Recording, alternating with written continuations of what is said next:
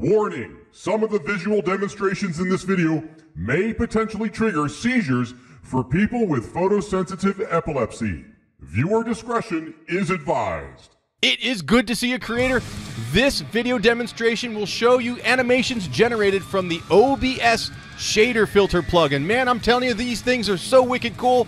They can create incredible animations for your countdown screen and your live stream. Come on, let's get some! Subscribe and click the bell if you like what you see. Well, what does this OBS Studio Shaderfilter plugin do? Well, it provides you the ability to load a tiny little program that provides a series of parameters that you can manipulate to create multiple effects. How many shaders comes with the OBS Shaderfilter plugin? Over 60. So this demonstration does not review every single one. I just touch on the ones that I think are super cool, and one shader can produce multiple effects. So what I'm going to do is show you the demo, and then I will show you the parameters that created that specific effect so that you can recreate it on your live stream. All right, let's go.